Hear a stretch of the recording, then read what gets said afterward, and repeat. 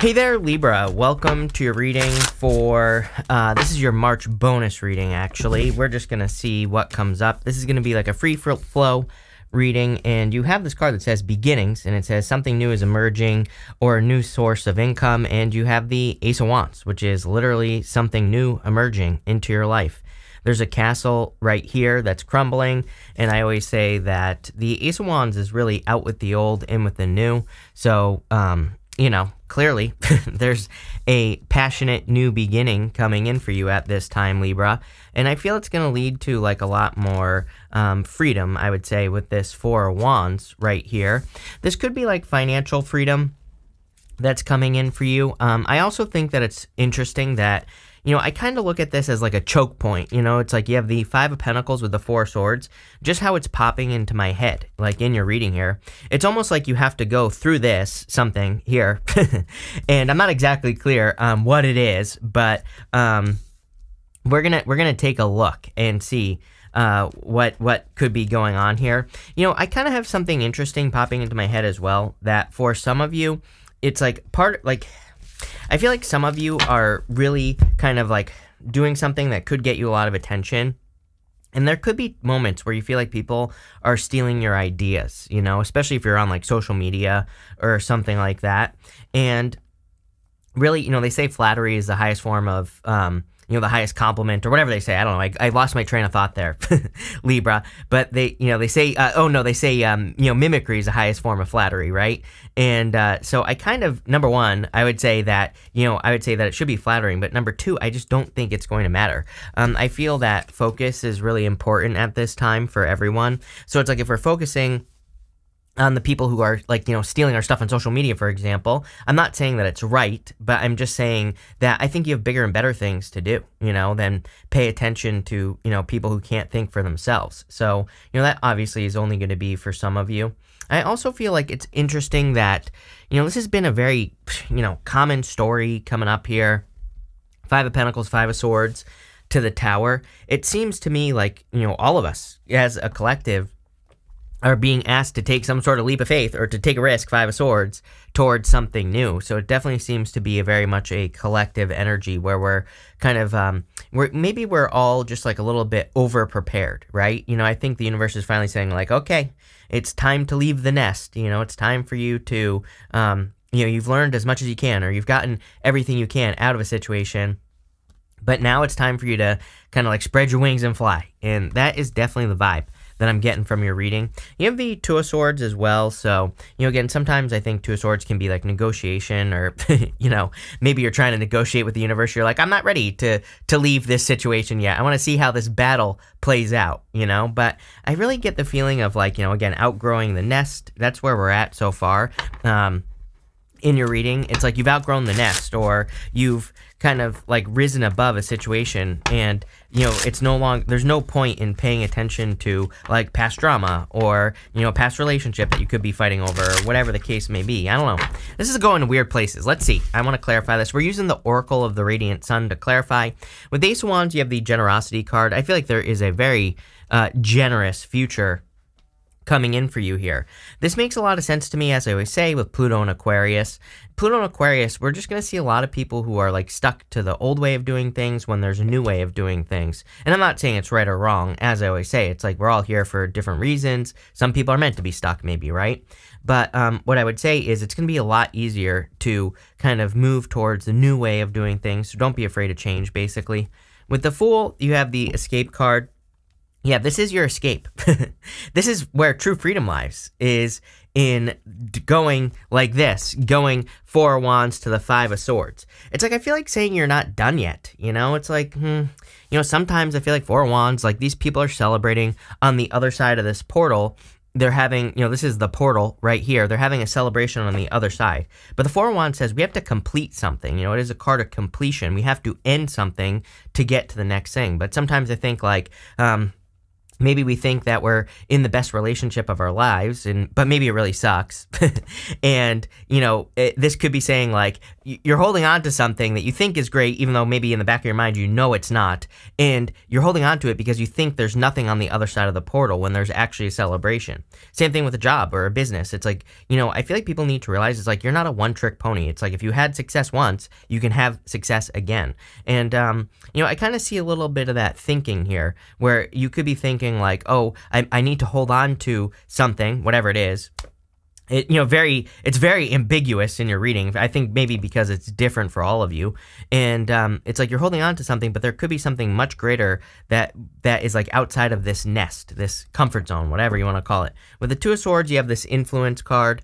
There is something here. I wouldn't really call this a love reading. I would say this is a very ambiguous general reading.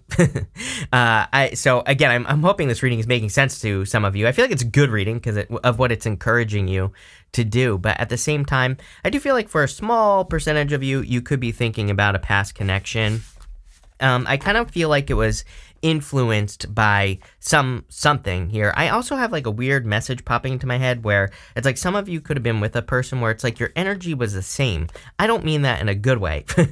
I mean like, like let's say it's almost as if, it's like two feminine energies coming together. There was like no balance. And again, I'm not talking about gender here. I'm sure somebody's going to take it there. Chill out. Okay. Number one. But number two, what I would say is that it's like the two energies was the same. There was like no balance. I don't know. That's what's popping into my head. And I feel like where you're going is somewhere much better. Next, you have this card that says, with greater awareness, you will find the answers you're looking for. To find greater awareness, we have to expand our circumstances. We have to kind of leave comfort zones, right? Because, if you're like a bug and you live in a jar for your whole entire life, then your awareness is the jar. But if you're a bug and you get out into the world and you spread your little bug wings and fly all over the place, your awareness becomes greatly expanded. That's how I'm seeing it in my head, is that you need to expand your awareness through experiences. This could be mental or physical. You could be traveling, moving. But again, I feel like whatever you can do, to have new experiences would be a really good idea with this card. You have the Five of Pentacles, the Four of Wands, and the Four of Swords. I see this as a choke point, like I was saying at the beginning of the reading. Very strange message that I'm getting here. It's almost like, it's like there's the difference between Five of Pentacles, feeling left out in the cold, right? Five of Pentacles could also say that maybe you feel like you lack the resources necessary to take a leap of faith with that Fool card, even though this is saying to me, this whole entire reading is basically saying that the leap of faith is going to be the thing that helps you escape your current circumstances. But it also seems like a double-edged sword. Or maybe, again, I don't think it is. I think maybe that's how you're seeing it. Like I said, you could be trapped in certain circumstances, but there's like something better for you. But you could feel that leaving would hurt you, but I don't think it really would. If you're leaving a job, a relationship, whatever, it doesn't matter. Four of Wands is the card of freedom. It is a card of being set free, and it is also a card of kind of completing something. This right here looks like a finish line. So I always say that the Four of Wands is my card of like a finish line. It's 11-11 as well. So there's like a lot of luck available to you. I do feel like some of you are kind of like waiting for some blessings. There's a person right in this stained glass window right here who is receiving blessings from another person. But again, I keep telling people that, unfortunately or fortunately, depending on how you look at it, with Pluto and Aquarius, I keep saying to people, it's like no one is coming to save us. Like if you're hoping, and that doesn't even have to be a person. It's like you could be hoping for the circumstances to be right for you to start a business or for you to get a new job, but it's never going to happen. So you have to just do, the trick is to do it right now, to not wait, to just get started. With the Five of Pentacles, you have this authority card. Some of you, I feel, could feel that there are authority figures that are holding you back. You could feel like there are, people, places, and things that are preventing you from finding success. I also want to say that a lot of people have had the Tower this week, and you go down to the Tower. I do think we could see a global leader, stepping down or something happening this week, just because so everybody's had something very similar. So it seems to be like one of those weeks. And, Pluto and Aquarius wouldn't really surprise me, plain and simple. With the Four of Wands, you have this Lust card. I feel like there could be new connections coming in for you here. I feel like this person, kind of helps expand your worldview. This person feels like a risk here to me, and but we go this way, and Eight of Wands is quick success. So I do feel like there will be a lot of desire. Could be an Aries that's coming in for you, I would say, or an Earth, Aries and Earth kind of stand out to me right now. So does Libra. So it could be another Libra that's coming in for you, Libra. But, take how it resonates. Could be any sign. I feel like there's a lot of attraction here. And, I feel like this person kind of has something to teach you, which is interesting. The other interesting thing is I'm not so sure this is going to be permanent, is what I would say. If you're meeting a new person, for some of you, obviously, it'll be a permanent connection. But I have that teacher kind of thing floating around in my head. So you might meet a person where they just come into your life to teach you something and then you move on. Which, again, there's nothing really wrong with that. With the Four of Swords, you have the Friendship card. Could even be a friend that is coming in for you. Look at all the birds. You have this card with the bird on it up here if it wants to focus. It doesn't, apparently, but come on. Like, what the hell? There we go. So there's the bird. You have the seagull card. And do we see... Well, I guess that's it. But still, a lot of bird imagery going on here. I feel like friends could be very helpful for you. Next, you have this Spirit card. It says, unseen forces watch over you. You're being guided at this time. I do feel like you're protected from, risk at this time as well. So it's, kind of seems to me like nothing that you can't handle will happen to you. And I do feel like you're being protected. I also feel that you are kind of being guided.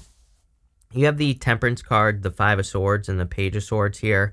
Temperance, I do, I get this feeling of, trying to make something work, with the Temperance card. Temperance is, it's kind of like mixing two things together. It's a card of alchemy. It's a card of transformation, turning one thing into another. But I get the feeling here that says, I feel like you need to be honest about your situation. If you're trying to fix a relationship, for example, I'm not suggesting that you don't try to fix it if that's what you're trying to do. But what I am suggesting is that you pay attention to the results with this energy is what I'm getting here. It's like if you're not seeing results after a certain period of time, I feel like it's time to move on.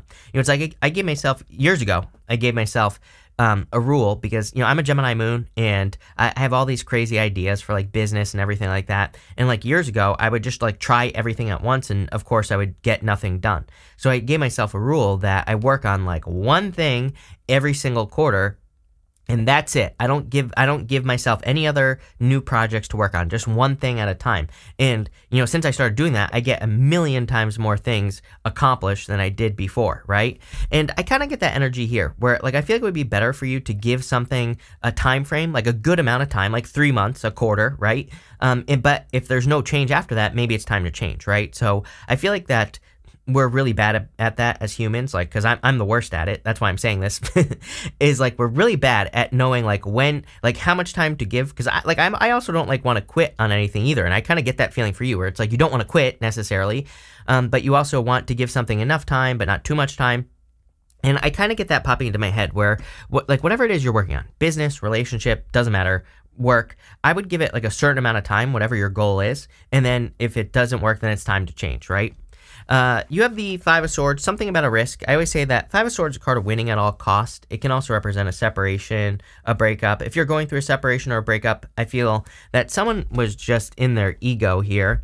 And I feel like it's already, it's you already know the story, so I probably don't need to repeat it. I would also say that the Five of Swords, though, to me, is a card of taking a risk. And there's a bunch of reasons why. But I always say that it's probably a good idea to take a risk with this card. So, these are calculated risks like starting businesses or moving on to something new. You have the Page of Swords. Page of Swords to me is the card of the detective to me. He really looks into things that he is interested in. If he wants to start something, you have this beginnings card. Clearly, there's a new beginning here. He really kind of does his research. So I feel like doing research would be a good idea. The other thing that I would say is, again, this is going to happen a lot right here. During Pluto and Aquarius, we also have Neptune and Pisces. I always say that Neptune and Pisces, it's we've been raised to believe that the sky is blue and the ground is green, but maybe it's the other way around. Maybe the sky is green and the ground is blue, but we just don't know it, right? So, I see that over the next 20 years even though Neptune leaves Pisces in 2026, at the end of 2025 really, I think while Pluto's in Aquarius, we could have a lot of those moments where it's we find out that the sky is green and the ground is blue. And, it's just, I don't know, I don't think it's good. I don't think it's bad. I think it just, you know, I don't know, just like the energy that we're all dealing with, right? With the Temperance card, you have the Enthusiasm card. You have there's something new, something that you can be very enthusiastic about. It's going to move very quickly. If you're asking a question like, should I move towards this new business or this new beginning or a new person? The answer is clearly yes, especially if you feel good about it. With the Five of Swords, you have this Fulfillment card. Yep, I feel like taking a risk, there's going to be a lot of fulfillment on the other side of some sort of risk that you could be taking. There's going to be a lot of success. I see money even for a lot of you. And again, the Towers come up quite a bit during these readings that I've been doing, these bonus readings. And it came up a lot in the March monthly readings as well. But I really feel it's a time that we're in, and I really feel that just like it's a transformation time. Like everybody is going to be making some sort of change right now, so it just is what it is. With the Page of Swords, you have this Detachment card. No expectations. Again, this has come up a surprising amount of times as well. I feel like people, like if we have expectations, we could end up disappointed. But obviously, if we have no expectations on things, then we can be kind of like more flexible. And that's like a little bit of the energy that I get here. At the end, you have the Seagull card. It says, look at the bigger picture, bird's eye view. Yes, Pluto and Aquarius is the Star card. The Star card is all about getting a bird's eye view. So looking at the big picture of the things that you're wanting to accomplish is going to be very important. You have the Eight of Wands, Page of Cups, and the Tower. The other thing that I would warn you about at this time is I feel like there are going to be a ton of distractions. I've said this a million times in the past where it's like people are going to scream, the sky is falling, bad things are happening, stock market's collapsing, like whatever the hell is going on, right? And I'm not saying that these things aren't important, but are they important to you? Is my question, and is focusing on it going to move your life forward? Any of these things that could be happening in the world over the next 20 years, easily. Really, I would say people ask me, like, when are things going to get better? And really, I think that 2033, I know that's 10 years away. That does not mean, again, I want to stress, that does not mean the next 10 years are going to be horrible. I'm just saying that I really don't think we're going to see, like, major improvements until then. But that does not mean you can't make improvements in your own life. So I would be making those improvements. But what I would say is one of the ways to do that is to ignore the sky is falling. If there's a bunch of people screaming about something, chances are not everybody is seeing the big picture. I think that with the beer bug situation that we've had, I think that there's plenty of truths that have come out about that basically proved that. I'm not saying it was a sky is falling situation, but, there are some truths that have come out. And trust me, there are going to be more. So, it's like one of those things where it's like I'm not saying ignore these situations. I don't know what I'm talking about. I'm a crazy person, so don't listen to me. But, also, there you go. You have the Page of Cups. I feel like if there's love coming in for you, that it could be a little bit surprising. And, could come out of nowhere. I also feel like it's probably someone who's very different than your usual type, which everybody's been getting this. I think we are in a time of great change in love as well. I've talked about this extensively in the past, so probably just new love. You have the Eight of Wands. Again, any new risks you're taking, I feel like they're going to lead to major success. Again, I feel like our focus, I keep talking about this because I think it's super, super important that we stay focused, that we don't worry about things that are outside of our control, And again, that doesn't mean someone always comes at me and is like, how dare you not worry about the, almost extinct red chipmunk from Bolivia? How dare you not worry about that? I'm like, sorry, I just don't worry about it, So it's like, unless you're going to go to Bolivia and start breeding the red chipmunks, which if you do that, by the way, I will 100% support that decision, and I'm all for it if you're going to actually make the change. But if you're just going to sit there and squawk, like all these birds in this reading, doesn't matter. With the Eight of Wands, you have the another bird, basically. You have this Empathy card. I feel like there is, I feel that this is saying that there could be a person who's, really kind of, understands your situation that's coming in for you. Very different energy. Isn't it interesting that I said something about how at the beginning of the reading, it's almost like you've dealt with a person where it's like your energy was the same in the sense that it was imbalanced. I feel like this person, your energy is the same. Your energy is the same, but it's balanced. They're coming from an understanding position.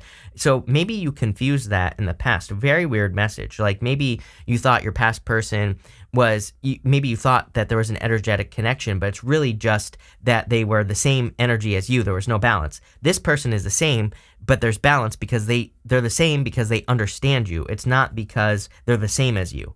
Man, that was a mouthful. I hope that makes sense. There you go. With the Page of Cups, you have this convention card. Yeah, I mean, I always say that, you know, to me, convention is going to be the one thing that keeps you stuck. Telling the old story, telling the story of what you used to be, who you used to be. Living old stories in life in general, we all do it. I'm guilty of it. I do the same freaking thing every single day. Like, trust me, I get it, right? But we need to break out of this with Pluto and Aquarius. That's how you will thrive over the next 20 years, is to do things differently, to try new things, to experiment, right? To break free of old stories, old patterns, you know, all that other stuff. And your life can be abundant if you do that. With the Tower, you have this idealism card. Yeah, nothing is going to be perfect, again, over the next, you know, good chunk of time. But for the people that understand that and that can work with that, I feel like you'll be very successful. Again, you know, the way I talk about Pluto and Aquarius, I think it sounds bad, but it's really not, you know, especially if you work with the energy. We're going to pull 5 main themes now. You have this Lily card. It says spiritual love. I'm telling you right now, I not really love reading, but I do feel for some of you there is like a spiritual connection, and there's a major difference. It's similar but different, which is what I want to keep saying here. You know, it's like they understand you on a certain level, and you know, again, I would be careful of running away from the situation, because sometimes I think if we get triggered by a past situation where like this person is kind of acting like the past person, you know, but maybe not in a bad way. It's like maybe the past person, you know, past people all have good things about them, right? But maybe it reminds you of that. I would say to yourself, do they remind me of that, or is this just like a higher vibe version of that, right? Or I don't know, something like that. You figure it out. You have this hat card. It says you will be playing a different role. Yeah, we see the crown falling off the top of the tower, so it wouldn't surprise me if you're getting like a new job or starting a new position. You have this throne card. You have the authority card. This card here says position of authority. If you're trying to become, haven't I said this to you before? I'm pretty sure it was you, where I was saying that you could be becoming an authority figure. You could be getting a job or a business or doing something that makes you an authority. You have this career card, could be in your career. And you finally have this wedge card. It says someone is trying to come between you and a friend or something that you want. Could be a past person. I feel like this person has imbalanced energy. So again, if you have a person in your life who has imbalanced energy, meaning they say one thing and they do another, then I would cut that person out. And that's like, to me, it's very clearly popping into my head as if you're wondering who this person is. I would look back at your interactions with them. They say one thing, they do another. So cut that person out. But really interesting reading. Probably the most interesting I've done in a while, honestly. So thank you for being here, and definitely enjoy your month.